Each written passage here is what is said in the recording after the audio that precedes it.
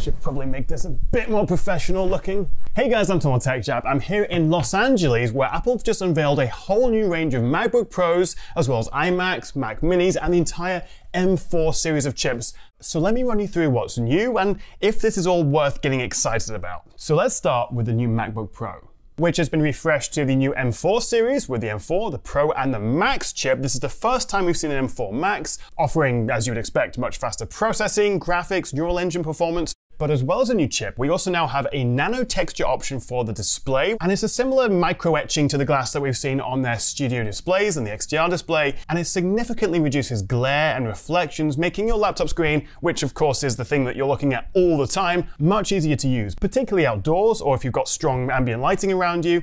And this nano texture is available on all the new MacBook Pros, and it only costs an extra $150. I say only, but in the grand scheme of things and compared to how much it costs when you spec it on one of their displays, their desktop displays, I think it's a pretty good deal. And given you're probably going to take your portable laptop around with you, having a less reflective screen is a really big selling point. Not only that, but they've also boosted the brightness, the regular SDR brightness, from 600 nits to 1000 nits, still peaking at 1600 nits for HDR content, but most of the time, you can see my little script and notes here, you're just looking at the regular SDR brightness. And so I've actually had to use apps like Vivid. There's a couple other ones to unlock the HDR brightness across the whole screen. Now I'm very pleased to say that they've boosted it to 1000 nits, and especially if you pair it with the nano texture option, the screen's going to look a whole lot nicer. Still 120Hz and still mini LED though, no OLED option yet. We also have a longer battery life. Apple's claiming up to 24 hours versus 22 on last year's model, and that's measured on the 16-inch version, so I would expect the 14-inch to last a little bit less than that. We also have Thunderbolt 5, but only if you spec a MacBook Pro 14 or 16 with the M4 Pro or Max chip. The base entry-level M4 still gets the regular Thunderbolt 4, which is absolutely fine. Thunderbolt 5 is very much a future-proofing thing, which I think perhaps is going to lead the way for refreshed desktop displays from Apple, perhaps with ProMotion screens, because obviously the Studio Display, the XDR display, they're all 60 Hz, but also for higher end docks and hubs and external storage. It's very much a professional use case right now, but given you're probably going to hang on to your laptop for the next 3, 4, 5 years, I think having Thunderbolt 5 will be a nice future-proofing feature. And speaking of ports, the 14-inch MacBook now gets a third Thunderbolt port. Currently, you only get 2, and even with the base M4 version, not only do you get the extra Thunderbolt, but it can now support 2 external displays plus the screen. Previously on the last year's M3 model, you only had 2 ports and it only supported 1 external screen. So especially for the base version, much better connectivity. Still Wi-Fi 6E though, no Wi-Fi 7 unfortunately. All new MacBook Pros also benefit from an improved 12 megapixel webcam, which now gets center stage, very much like we have it on the iPad, so it can track you around the scene if you're FaceTiming or Zooming. And the new camera also promises better video quality, which I think is probably going to be a more useful thing. But for me, I think the best bit is across the new iMacs, the new Mac Minis, which I adore, I can't wait to get one of those, and the new MacBook Pros, base configuration is now 16 gigs of memory, up from 8. The fact that we could buy a 8 gigabyte memory MacBook Pro is just insane to me. Now that has been fixed, and the minimum spec is 16 plus 512 gigs of storage, and then you can spec it up insanely high from there. I think it tops out at about £7,349 for a top spec M4 Max 16-inch MacBook Pro, which I doubt many of us will be buying. So for the MacBook Pros, we have the new M4 series of chips, we have the improved battery life, the better webcam with center stage, we have the additional Thunderbolt port for the 14-inch version, and also support for an extra external display, higher SDR brightness, and the nano texture option, Thunderbolt 5 on the M4 Pro and Max versions, and it all starts at the same price. I'm genuinely quite excited about this refresh. It does physically look the same. The only change, as I say, is the addition of the extra port on the 14-inch, and they've also finally discontinued the space gray colorway. Now you have silver and space black across all models. I think last year you had to get the Pro to get the space black. Now it's silver or space black across the entire lineup, which makes things a lot easier. Now, before we dive into the differences between the M4 Pro and Max and which one you should go for, my main takeaway about these MacBook Pros is that I think the base entry-level cheapest one, which is £15.99, same in dollars, is going to be the one to go for. The fact that you get 16 gigs of memory, 512 storage, that's plenty. If you need more, you can plug in an external SSD. You're getting better performance, you're getting the extra port, the extra external display, longer battery life, better webcam. Unless you specifically need a 16-inch screen or you want a more powerful chip for developing and rendering and creating, then yeah, hands down, for most people, I would say get yourself just the basic, cheapest M4 MacBook Pro 14-inch. If you want the 16-inch, unfortunately, you are going to have to pay an extra £900. You do get a higher spec M4 Pro with that and some other upgrades, but it's not as simple as saying, oh, I prefer a bigger screen, so I'm just going to get that. It's almost £1,000 extra. So for most people, I would get the 14. It's also lighter and thinner because otherwise there's actually been no change to the weight or the dimensions of the laptop. So yeah, go for a 14-inch M4. Ooh, but wait, before you go out and buy a shiny MacBook Pro and spend £1,600 or whatever it is, actually Apple have quietly upgraded the MacBook Air. It now comes with 16 gigs of memory as well, the M2 and the M3 versions of the Air. So you could get a £999, $1,000 M2 MacBook Air now with 16 gigs of memory and 256 gigs base storage. I've always recommended that you pay the extra £200 to upgrade the memory from 8 to 16. Now you get that for free. Incredible. Actually might be the bigger news for most people. We are of course expecting refreshed M4 powered MacBook Airs probably springtime next year. We're not exactly sure. Maybe at WWDC in June. It could be a little bit of a wait. But if you are getting what I like to call itchy wallet and thinking about buying a new MacBook, then the MacBook Airs are incredible as well for the vast majority of people. Most people don't need the performance of the Pro, although I do miss the high refresh screen. But the fact that you're now getting double that base memory for free is actually a really big deal. Thank you, Apple.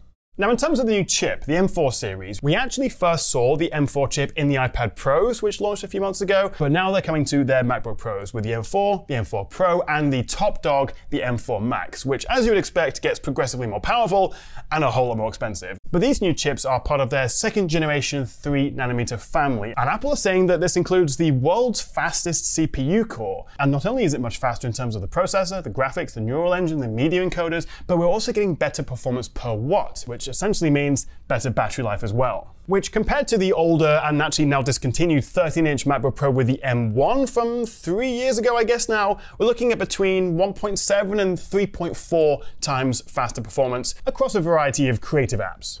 Although the base new model is almost 11 times faster at 3D rendering than the last MacBook with an Intel i7 chip. Now, I have only had hands-on with these new laptops. I haven't been able to benchmark or review them yet. That will be coming soon, so make sure you've hit that subscribe button. But I think it's fair to say, probably, if you have an M2 or M3 series MacBook Pro, it's unlikely to be worth the upgrade, especially since Apple is comparing the performance of the M4 series, the Pro and the Max, to the M1 and also the older Intel version. I think, quite honestly, if you're still rocking an Intel version of a MacBook Pro, what are you doing with your life? This is a fantastic time to upgrade. The problem for Apple, though, has been that the M1, the jump from Intel to Apple Silicon with the M1 was such a game changer and is still so capable even now that it's been tough to convince people to upgrade to any of these subsequent generations. It could finally be worth upgrading, especially with the nicer screen and better connectivity and webcam and all that nice stuff as well. But if you're thinking, oh, should I pay the extra for an M4 Pro or even dare go for the M4 Max? Well, the fact that Apple is quoting performance in Macs on Redshift for rendering and MathWorks simulation and Oxford's DNA sequencing program goes to show the kind of applications that they reckon people who should go for an M4 Pro or Max should be using. I think unless you're editing a Pixar movie or developing a game or doing something incredibly demanding or just have money to burn, do not get an M4 Max. That is purely for the industry, or if you've just got very deep pockets or you're buying on the business and need to save some tax or something like that. I think it's worth considering the M4 Pro if you're doing intensive 4K video editing, lots of raw files for photo. I do think though, if you are considering a MacBook Pro, clearly you need the extra performance for something, or you want the higher, better, brighter, faster screen for something. So if you are going to skip the Air, pay a whole lot more for a MacBook Pro model and, you know, factor in the extra weight and heft of it all, then I would probably spend that little bit extra and go for the M4 Pro chip.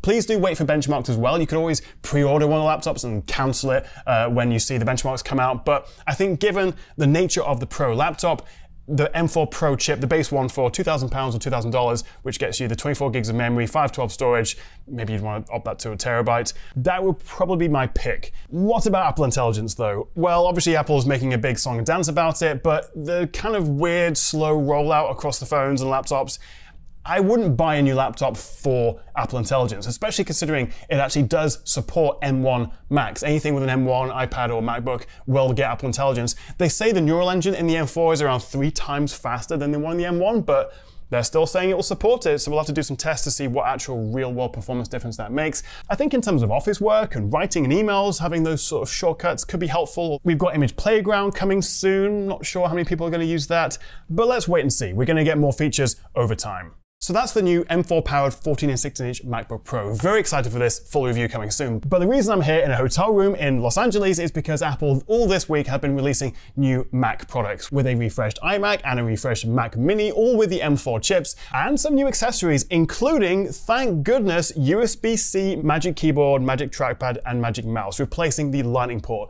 No design change otherwise, but we have the new port, as well as a new Thunderbolt 5 Pro cable you can buy. Which means, yes, the Magic Mouse still charges underneath. Which side of the argument are you on here? Because some people say, well, you know, you just flip it, charge it for 5 to 10 minutes, go for a coffee break, and then you're good for the next month. And you have to worry about having it plugged in and a bungeeing cord. Other people think that it's the worst design in the history of design. Where do you stand on the Magic Mouse? Either way, good to see USB-C. It would have been good to see some other upgrades, perhaps haptic feedback or a redesigned charging port. I don't think the new iMac is particularly exciting. Again, M4 chip, although only the base model, there's no Pro or Max version there. But we do have a better webcam with desk view. We've got Thunderbolt 4 ports. They've doubled the base memory to 16 gigabytes, but the screen is still the same, 24 inches, 4.5K, still 60 Hertz, and there is still no larger 27-inch model, unfortunately. No change to the design, although they've slightly tweaked the colors. Not the most exciting update for the iMac. What I am much more excited about is the new Mac Mini, which absolutely lives up to its name, being almost half the size in terms of overall footprint than the old model. It's also gone from the M2 up to the M4 and also M4 Pro. They've also doubled the base memory to 16 gigabytes. We get Thunderbolt 4 and Thunderbolt 5 on the Pro version. It's also the first carbon neutral Mac, which is great to see. And given how small it is, it's 5 by 5 inches square and about 2 inches deep, so it's slightly taller than the old model, but overall much, much smaller.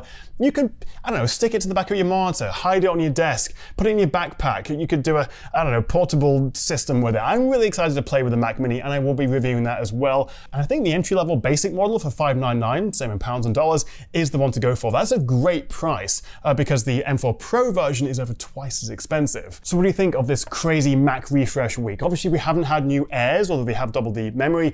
We haven't had a new Mac Studio or Mac Pro desktop yet. That'll probably be coming next year. But what do you reckon? Are you going to be ordering a new laptop or iMac or Mac Mini? Let me know in the comments below.